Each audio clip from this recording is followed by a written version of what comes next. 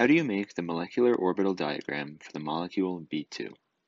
Start by looking at the boron atom and writing out the electron configuration for each atom. So, by looking at the periodic table, we can see that the electron configuration for boron is equal to 1s2, 2s2, 2p1. However, we're only interested in the valence electrons because that's what's going to be forming our bonds. So we can just pretty much ignore our 1s2.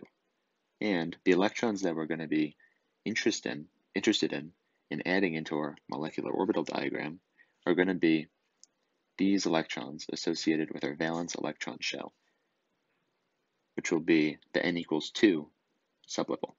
So we can see from electron configuration that we have 2 electrons in the 2s orbital and 1 electron in the 2p orbital. So each individual boron atom will have 3 electrons, and I'll write this in blue actually. We'll have 3 electrons that it can use to make bonds. So we can now add these electrons into our molecular orbital diagram. So we see that we'll start with our 2s orbitals on the bottom, and we'll start in the lowest energy level and add those electrons in there first. So the 2s orbitals can each hold 2 electrons. And so we do that for both molecules. And then we'll continue to fill in, or both atoms actually, and then we'll continue to fill in our higher energy atomic orbitals, which will be the 3 2p atomic orbitals. So we have 1 electron left over for each boron atom. We already used 2 in the 2s orbitals, so we'll add 1 in on each side.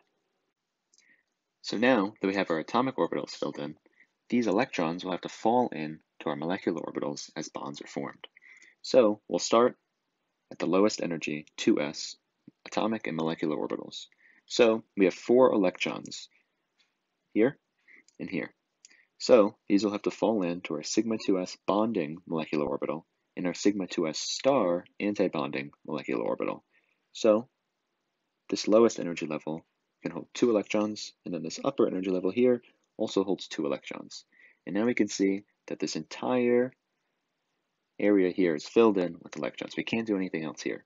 So now we'll head up to the p atomic, the 2p atomic and molecular orbitals.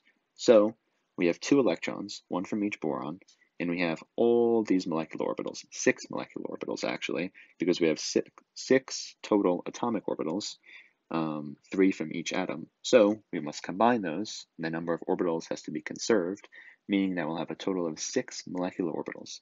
But we're not going to actually fill up all these orbitals because we only have 2 electrons. We'll start by filling up the lowest energy molecular orbitals first, in accordance with the Aufbau principle.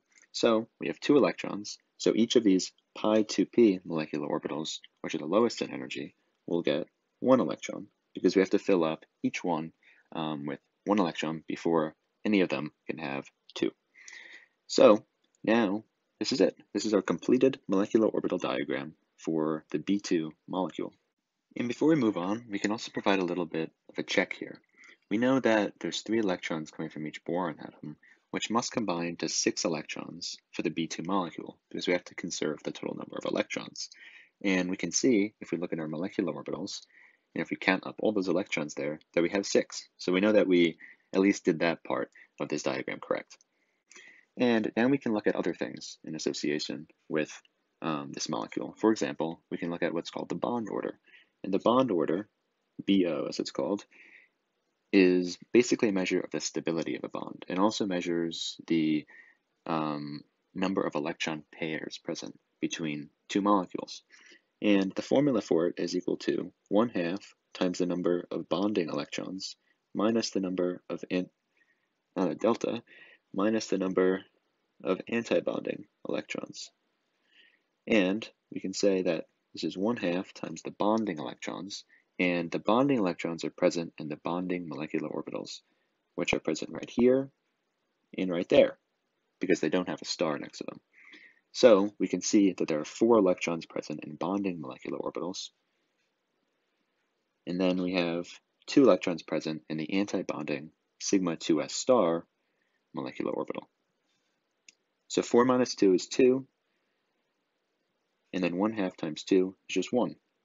So the bond order for B2 is just 1, which means that one electron pair is present between the boron atoms in this B2 molecule. And this also means that there's a single bond in the B2 molecule. A bond order of 1 corresponds to a single bond. Finally, is the B2 molecule paramagnetic or is it diamagnetic? Well, because there are unpaired electrons present in these pi2p molecular orbitals, what that means is that the B2 molecule must be paramagnetic. Okay, so I can write that out down here. B2 is paramagnetic. And what this means is that the B2 molecule is weakly attracted to an external magnetic field.